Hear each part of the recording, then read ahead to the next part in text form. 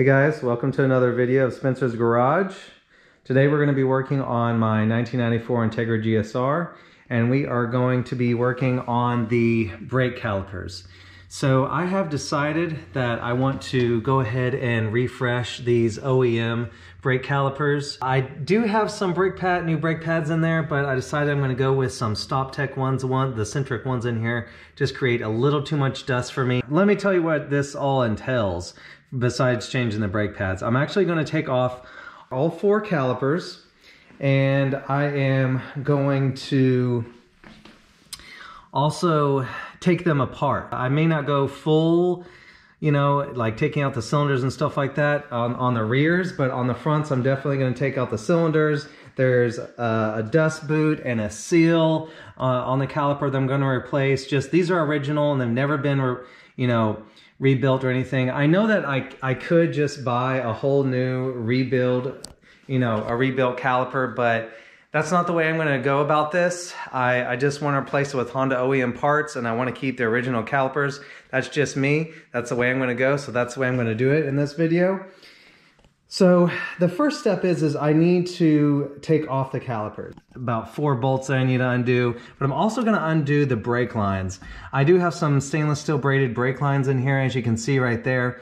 And whenever I take those off, obviously my brake reservoir is going to lose all of its fluid. I'm not really into clamping off the brake lines and all that because, you know, I've heard that that can ruin the innards of the brake hoses, and that's, in my opinion, that's just not really a good idea. That may get you by, but I'm not about doing it that way. I'm just going to take these brake hoses off. I mean, yes, I will have to bleed the brake master cylinder, get the brake master cylinder all over again. I'll have to bleed these at all 4 corners, but I'm okay with that. You know, it'll be nice fresh brake fluid in the end. This is the way I'm going to go about it, and if you're interested to see the whole process, stay tuned. While I have the calipers off and all the parts off of them and stuff like that, all the hardware and the seals and all that, I'm going to tape them up and I'm going to sand them down just a little bit, and then I am going to do some painting. I'm going to just kind of paint these kind of like an OEM color. I'll show you that later on in the video. And then I'm also going to do some new hardware like bleeder screws and stuff like that, and I'm going to try to go all Honda OEM parts here. If you've been watching my channel, you know that I always try to use OEM parts if it's available. Let's get started on this. Let's start with the fronts. I do believe that the fronts are going to be easier than the rears. So, by the way, here is a nice shot of my engine bay. Oh, it's coming together, it's coming together. But you know, with those crusty brakes, I'm just not happy with them.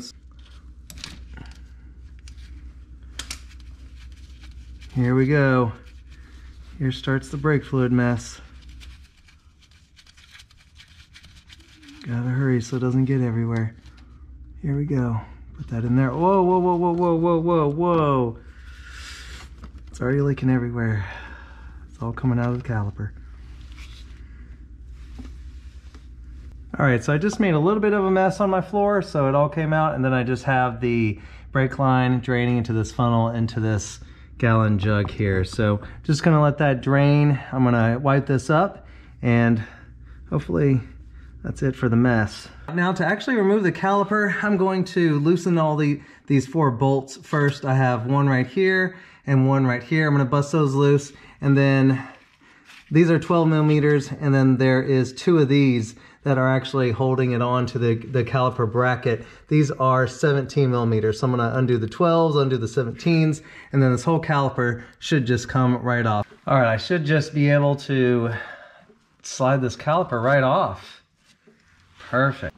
I am going to tip it over in my rag right now because I'm sure it has some, well, yeah, definitely has some leftover brake fluid. I need to get that out. Then I just need to remove the 17 millimeter bolts, and I can take this whole bracket off the car. Guys, well, here it is. Here is the OEM front caliper on an Integra GSR taken off. This is one of the seals I'm going to be replacing, and then I will remove this cylinder, and there's a seal in here also that I will be replacing. So that's going to be fun. And like I said, I am going to be cleaning these up, sanding them down, and repainting them. So that's very nice. Here is the bracket. I've already removed the brake pads. I'm going to take off this hardware, take out these slide pins, remove these boots. Honda actually makes a rebuild kit for these, which I believe comes with new boots, dust boot on this cylinder, a new seal, washers for the brake line that hooks up right here.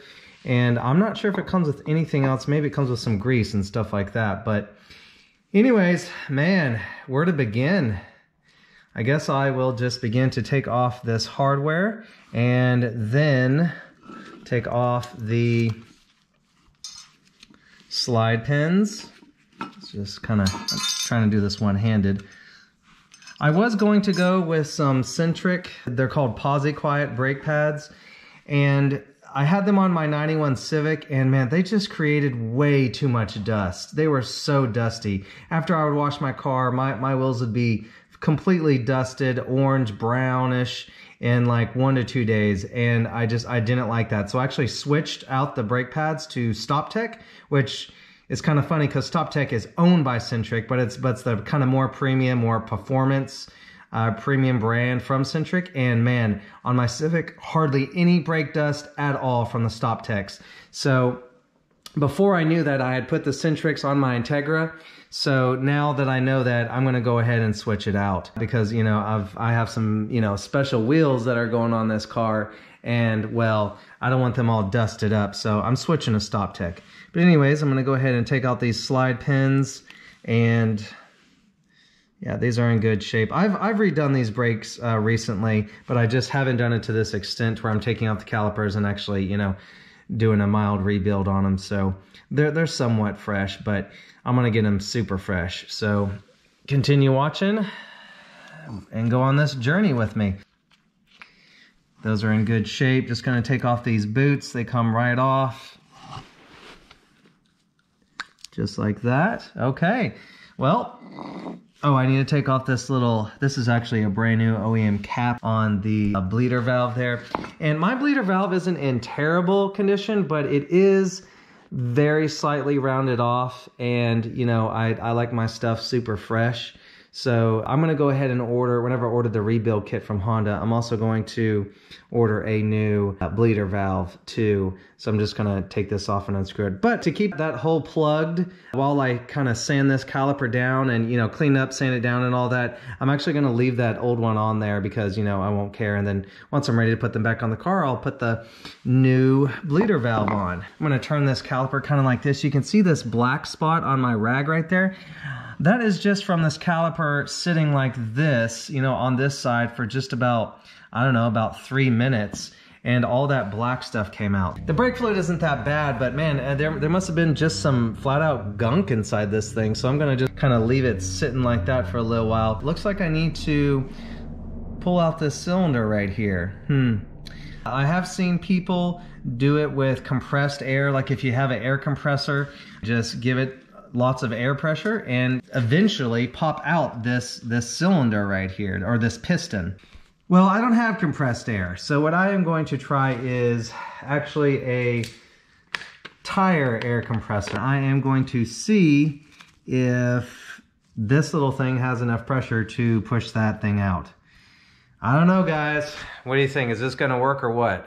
Let's give it a try.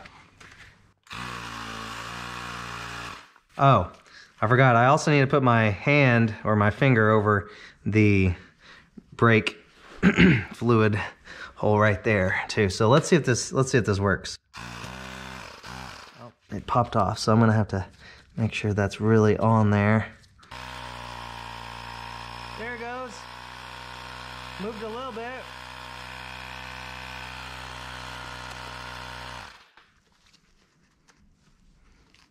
Moved a little bit.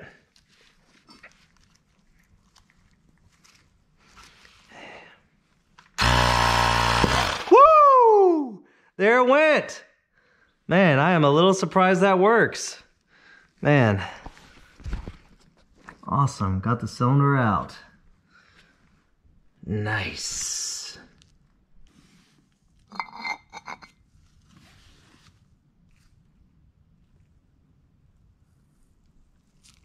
little dirty, but doesn't look too bad. All right, let's have a look in there. There's some crud in there. I'm not sure if that's gonna wipe off or if that's a coating or what, but man, there's a little bit of debris in there too.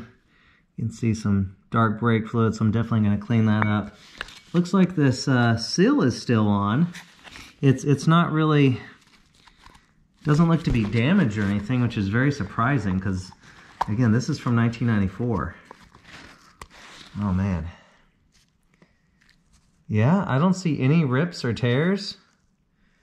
Man. Yes. Honda quality. All right. Next, you can see, well, I'm going to go ahead and clean up in here first, but before I move on, so get a good look of all that grungy stuff in there. Okay, I'm going to go ahead and get a rag and try to clean up as much of this grungy stuff in there as I can so we can get a better look to see its condition. Okay guys, the inside of the cylinder is not that bad except for that one part right there. I cleaned it up with a microfiber towel, and on the sidewall there, it almost looks like, I don't know, it's a little brown. I don't know if that's due to heating or maybe water in the caliper. Maybe it's the beginning of rust or something like that. It's hard to get the flashlight in here, but that's basically the worst part right there on that sidewall. And looking at the cylinder, I have also wiped down the cylinder.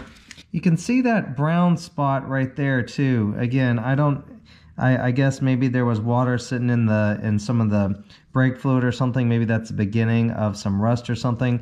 I've wiped it quite a bit with the microfiber towel and it won't come off.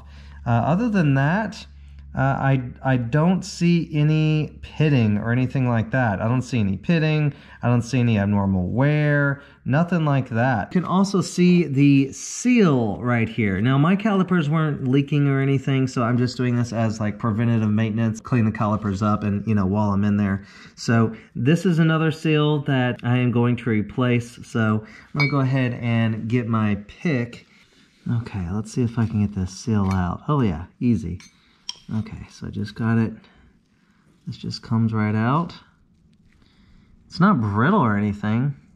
I mean, honestly, these probably didn't need to be replaced anytime soon, but, you know, as I said, I'm real big on preventative maintenance, so I am just going to go ahead and replace all these seals because I am getting that rebuild kit. But, you know, this seal looks to be okay.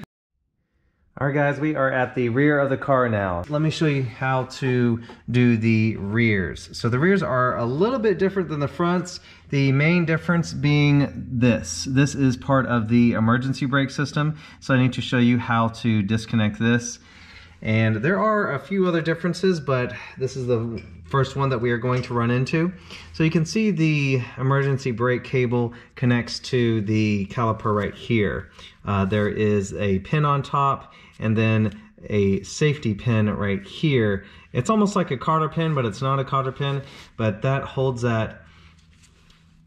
this top one right here in place. So what I'm going to do is I am going to get some pliers. I'm just going to pull out this pin right here.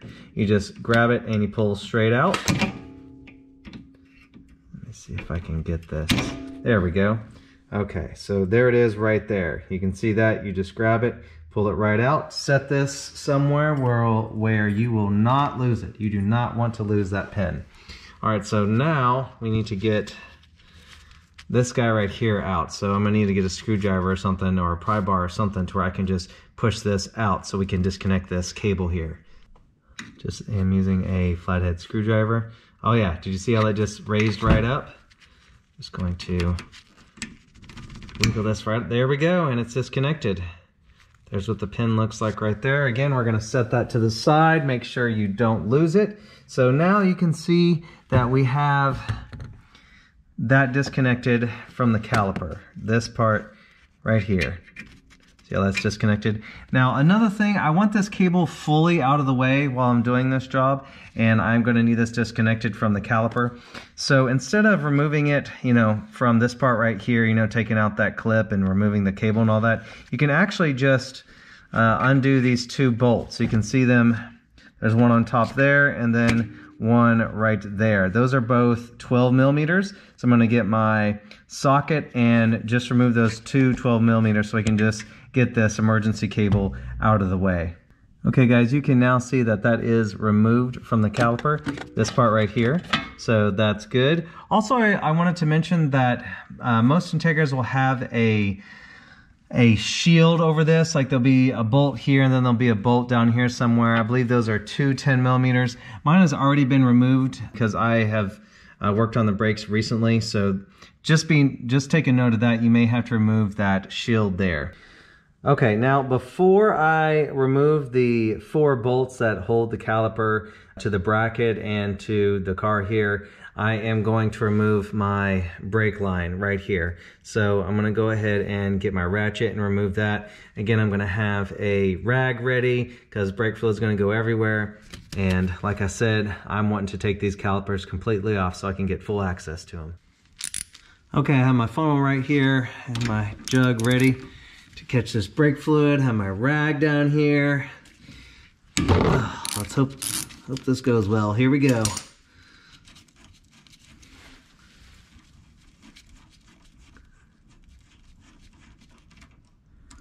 Woo. All right, yep, there comes the brake fluid. Looks like I dropped a crush washer. All right, I'm gonna go ahead and bring this over here. Let's get that started. And I'm just gonna let that drain out for a moment. Yeah, that wasn't too bad.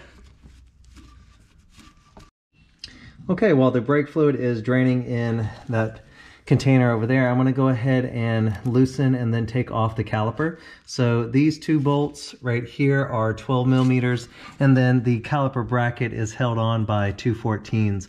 There's one down there, and then one up top back here. All right guys, to further disassemble this caliper so I can clean it, I am going to go ahead and undo the rest of the emergency brake hardware here. So first you have this spring.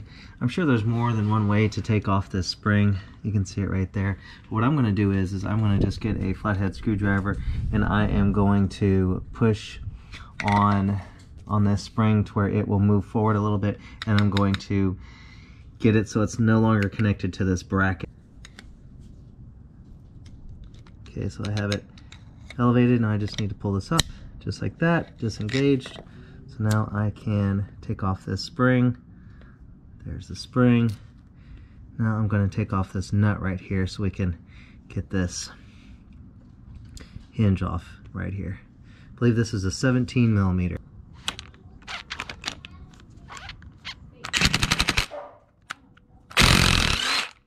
Got it.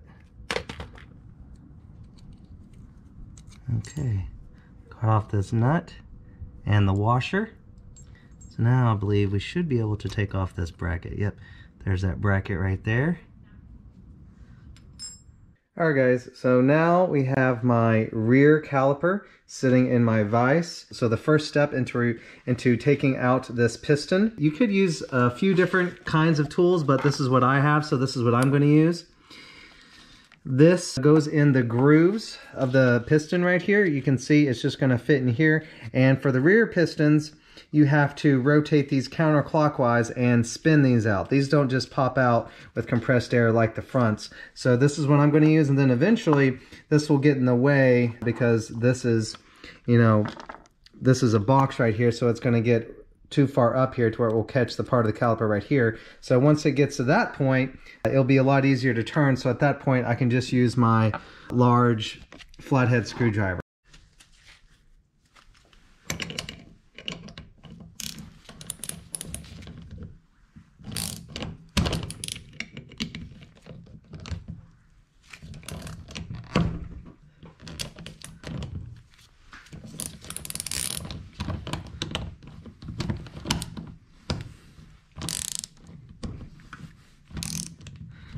Okay, so now it has gotten to where I can't go any further. In fact, I'm gonna have to back it off just a little bit so I can get this out. Now at this point, I'm just gonna take my flathead screwdriver and carefully rotate this out. You can see that the seal right here is starting to come out. Just keep turning little by little.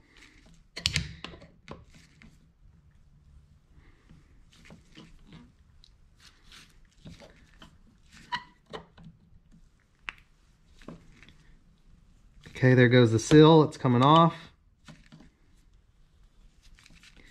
Looks like it's out. So now I can just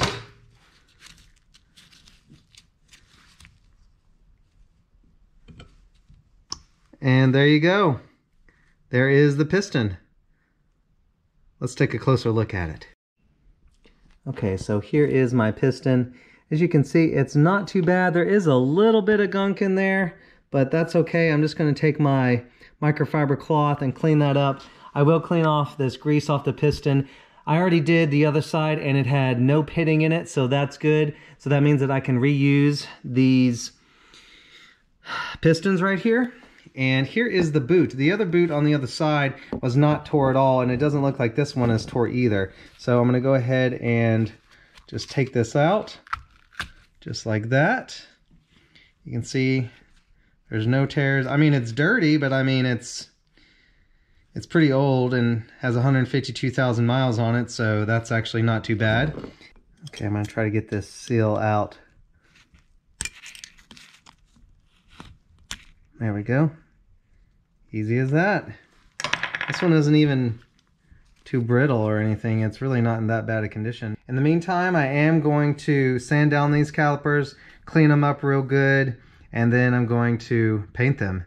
I'm thinking I'm going to make that a separate video, so if you want to, look down in the description. Be sure to tune in for that one. Okay. Oh yeah, see, you can see right there the piston is perfectly fine. Pretty much no pitting. It's in great shape. Just going to clean it up real good.